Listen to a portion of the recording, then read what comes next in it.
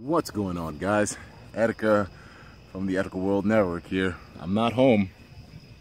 I am stuck in the middle of fucking nowhere, man. Let me tell you what happened. Now, you all know I was going to fly to Chicago today, but my aircraft, whatever the case may be, it got shut down because of maintenance issues, and they said that there was a problem with the plane. They had us waiting on that plane for almost 3 hours straight without it moving or doing anything. They're like, oh, we got to do maintenance, we got to do maintenance, we got to do maintenance. So now, because of all that, I was delayed big time. And by the time I got to the place for my layover, they said, your flight had already left, sir. There's nothing we can do for you. You're gonna have to wait for your next flight. And I got pissed off. I'm like, Nick, what are you guys gonna be able to help me out with? Because, this wasn't planned. It's not like it was bad weather. It wasn't bad weather. You dudes fucked me up.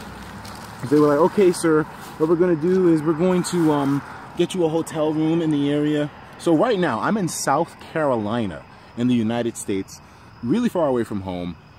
They dropped me off at the hotel, and I walked a little bit just to be able to find something to eat because the hotel had nothing.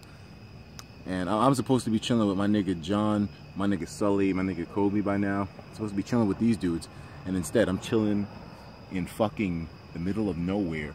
I don't know, yo. I'm just kind of disturbed. I had to walk so far to get to the 7-Eleven back here, and after all that walking, man, I'm tired, dude. I just don't know where this is all going to go, but I wanted to make the video update just to let you guys know what was going on. They said they might have a flight for me tomorrow morning, so we'll see where this goes, dude. But at this point now, I'm just gonna chill here. I bought a beef jerky stick, so I'm gonna eat this.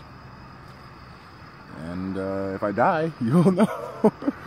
The ballot, doing really well, by the way. I'm glad to see that it took off in such a great way. Keep putting your votes in, guys. See you later.